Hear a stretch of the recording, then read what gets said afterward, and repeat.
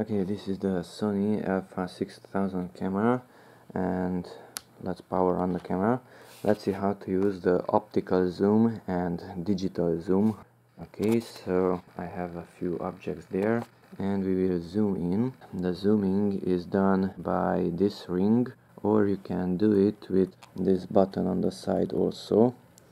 So let's take a look here and notice that this ring can be rotated to the left or to the right. The ring is moving the lens a little bit, and that causes the image to zoom in and zoom out, zoomed in and zoomed out. Okay, if we zoom in, then let's take a look here. A bar will appear, so I'm rotating the ring, and now we're at so-called 16 millimeters. Rotate the ring again and that bar appears. So the zoom, which at wide it is at 16 millimeters, that's the W, wide, because the image itself is pretty wide now and it's narrower now. Okay, so it starts from 16 millimeters and it goes up to 50 millimeters. That's tele. So wide and telephoto. Okay, and zooming can be done by this button also. You have to move this one up or move it down. It has the wide and tele there also. Now it's zooming in and now it's zooming out. I moved it down. Okay, and that's an electronic thing, so if you take off the lens, then this zooming won't do anything, neither that, so they are both electronic. If I power off the camera, the lens is retracted, but nothing happens if I turn the wheel, and nothing happens if I push this button up or down. Okay, so let's see how to use the digital zoom also. That was the optical zoom. To use the digital zoom, we have to go into the menu, so press the menu button. Okay, and let's go here to the second icon, up and there to the second. Now using the same arrow keys, go down to the third page. So second icon and third page, and here we have zoom settings and set to optical zoom only. So enter that one using the middle button, and let's set it to ClearImage Zoom.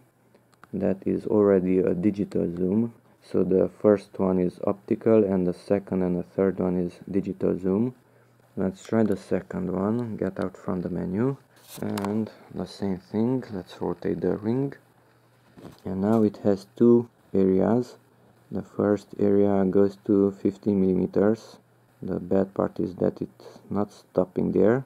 And the other one, that 1.3x, is added to it. So now 15 millimeters multiplied by 2, and that's 2 times more zoom. So if we calculate this one, so 50 is visible here also. 50 millimeters is the zoomed in distance, and 60 is the zoomed out distance. If we take a calculator and divide 50 with 16, these two values, then it results a 3.1 times optical zoom. For simplicity, you could call it only 3 times zoom. Okay, and if we enabled the other one, the digital zoom, then we have 50 millimeters times 2. That is 100 millimeters divided by the lowest number, which is 16, divided by 16. That's 6.2 times zoom, and from this 6 times, only 3 times zoom is optical, and the rest is simply distorting the image. It's simply stretching the JPEG, or it's cropping into it. Okay, and let's go to the last one. Menu, the same thing, zoom settings and digital zoom, and this time now we have, instead of x2, now it has x4. There it is, so 50 millimeters times 4. So 50 times 4, that is 200 millimeters. That's the larger number, and 200 would be divided with the smaller number. 200 divided by 60, that is 12 times zoom. Okay, and so this is optical zoom at the widest angle, and that's digital zoom at the maximum. Of course, you have to go further away if you zoom in too much, because the objects won't be clear. Of course, I should press the focus button, this one. Now it's clearer.